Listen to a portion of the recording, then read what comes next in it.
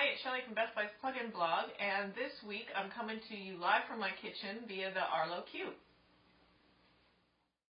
I'm a huge fan of Arlo HD webcams. I've been using them in my yard and on our storage container for about 3 or 4 months now, and they do their job, and they do their job well.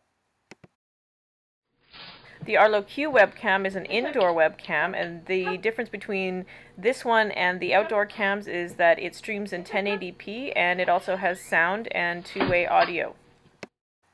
To use your Arlo Q camera, all you have to do is add it to your Arlo app. As you can see, I already have 2 other cameras on my app. I added the third, and then you can stream it straight to your phone. Once your Arlo Q camera is added to the app, you can set something called activity zones.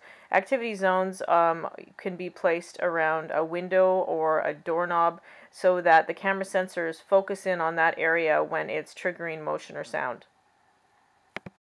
You can also use the Arlo Q app to change different settings. For example, you can switch from 1080p to 720p. You can manually record video from your live screens. You can also use two-way talk through the app. Here's just a small example of how Arlo sounds when you're using two-way audio.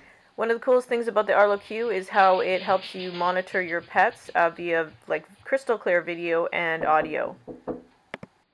My dogs aren't the only animals I monitored with the Arlo Q. I also checked in on my baby ducklings.